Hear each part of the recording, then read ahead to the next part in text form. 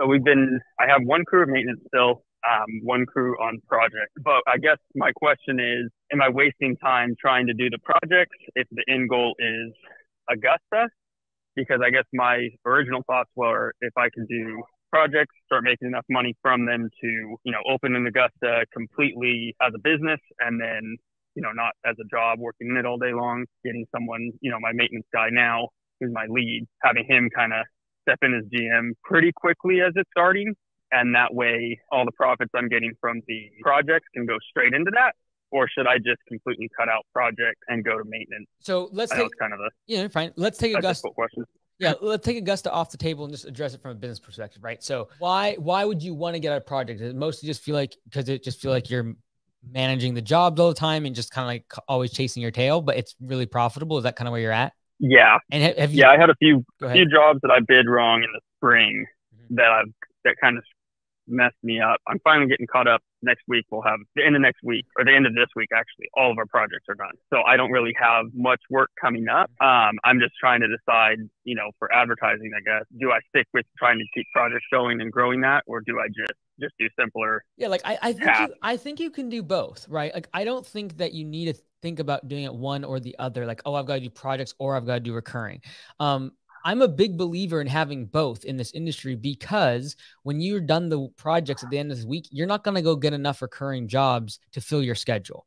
You're going to need projects to fill the schedule.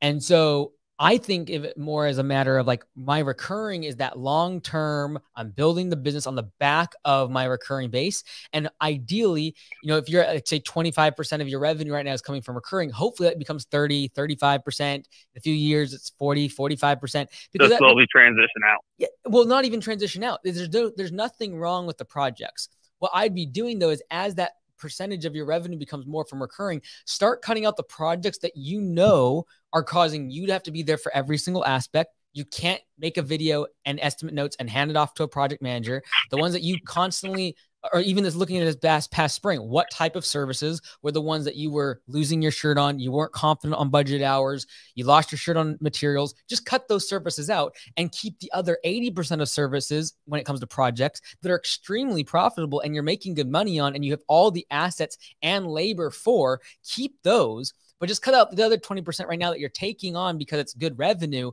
but you're like hit or miss on profitability. And then you'll be able to make up for the subtraction of those services by just slowly increasing your recurring. It's not a zero-sum game. Like you can do both. And I'm a huge believer in having both projects and recurring services. And everyone looks at what we do at Augusta and like, oh, they just want recurring. I would say 55 to 65% of the revenue that comes to Augusta is still from project-based work.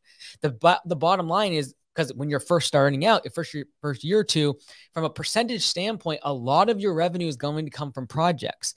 And I'm a big fan of having at least 20 to 30% of your revenue coming from projects because you can fill in the gaps. And so we've had a few different franchisees join Augusta thinking, I'm only doing mowing. And almost all of them within in their second or third year, as they get employees, 3, 4, 5, 6, they get multiple crews, multiple trucks, they start realizing, oh, I've got to add at least some simple projects in to fill in these gaps when mowing slows down or the winter, and I can't go market services when the grass isn't growing. Now you're in California, so it's a little bit more consistent, but still there's lulls. Yeah. And you can't fill next week's schedule with mowing if you have 3 guys sitting around. That would literally need like 60 or 70 lawns. So projects are a really great form of being able to fill the schedule quickly. And I think you can do both.